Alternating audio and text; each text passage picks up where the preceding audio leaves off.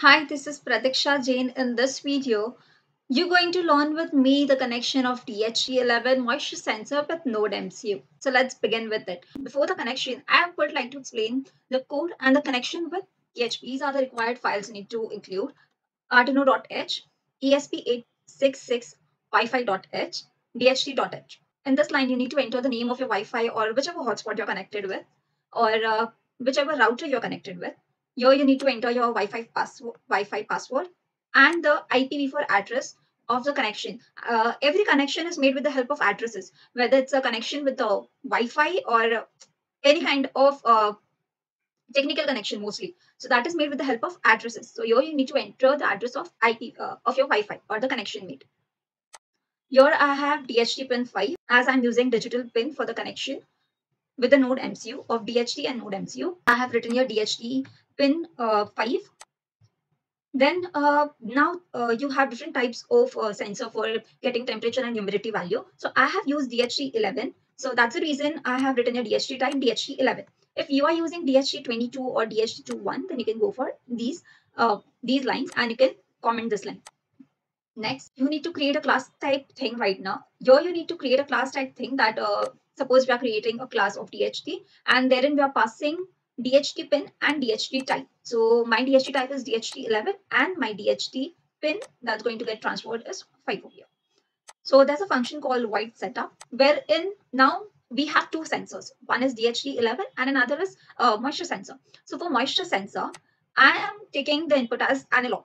So I have A0, that means I have connected my pin to A0. I am taking that as an input. So this is one thing. This is for moisture sensor. I'll just comment this and write it as moisture sensor. Now, this line is for moisture sensor. I'm using this band for making the connection or getting the output. So whenever this band gets started, this will prompt as DHT11 output, and my DHT will start working when I comment when I write this DHT.begin. That means my the sensor is going to start working. Now after all this, I know that I need a Wi-Fi connection for Nodemcu and sensors to work. For Nodemcu to send the data to the MySQL, which we are getting from the sensors. So we need Wi-Fi also. So Wi-Fi.begin, which will use SSID and password, which we had given in starting. SSID is the name of your Wi-Fi and the password is the password of your Wi-Fi. So that will help in making a Wi-Fi connection. So it is stating as connecting to Wi-Fi. Once it gets connected, it will prompt as Wi-Fi connected. It will prompt as Wi-Fi connected. If it is still getting connected, then it will give a delay of 1 second and it will say that it is still connecting. After this, let's go to void loop. Now what this is doing is it is taking data from sensor. So we are having a variable moisture for in data type and we are reading it in analog. You can also go for digital. So while making the connection, you can just change the pins to a digital pin instead of analog pin. We are taking the temperature and humidity in float. So we are reading the values over here, and if any of the value is not integer, it is not a number, so it will prompt us fail to read the DHT11, or you can also write here that fail to read the fail to read sensors data maybe. After this, I'm just simply printing it with a delay of 10 seconds. So this is done with the printing part. Now, if I want to send it to MySQL, I want to store it in MySQL. I'm not using ThinkSpeak or any third-party domain. There is no need of any third-party domain over here.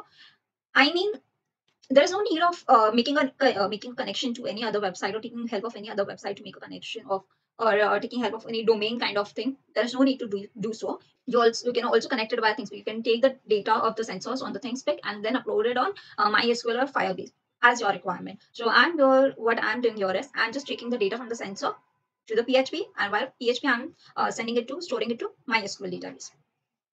So okay, I have HTTP port 80 as I'm working with localhost. So whatever is your port number, you just need to put it here and it will see whether the connection failed or the connection is still there. After this, let us just upload everything to database. Now, in this part, we are using get and not post. We are using get to store the data. So this is my link to the data. This is my link to the PHP file. Now what will happen is the code will go through this line HTTP localhost crop recommendation DHT11.php. In this file, whatever commands are there, those commands will get run. So I have created this folder crop recommendation in XAMPP, and in this folder I have created DHT11.php. I will be showing that file also. I'll be explaining that. Let us just look after this first. So I have variable temperature, humidity, and moisture on the top, as we saw before. These. So now these are getting stored. These are getting stored in these variables now. Now we will be using these variables in the PHP file. Let us go on the PHP file. So this is my PHP file wherein I have created a connection with my database, and if the database connection fails, it will return fail to connect. So you have these values: get underscore temperature, get underscore humidity, get underscore moisture. These values are being fetched from here and being stored in these variables again. Now these variables on the left hand side will be used to insert the data into the database. So it's a simple query: insert into DHT11 temperature, humidity, and moisture. This is my table DHT11, and these are my attributes in it. So under these attributes, these values will be stored: temperature, humidity, and moisture. So values are temperature, humidity, and moisture respectively, and a query is being fired, and the insertion. And if it is successful, it will insert insertion as success, or else it will give an error that connection is being closed and client timeout. This is the complete code, and I have also explained the PHP part of it, and I've also explained the PHP code. Let me just show you the connection of the sensors now. Okay, so the connection is like this. I have live demo also. Yeah. So this is my DHT11. You all can see this. This is my DHT11. This is my Nodemcu, and this is my moisture sensor. I hope this is visible. This is my moisture sensor.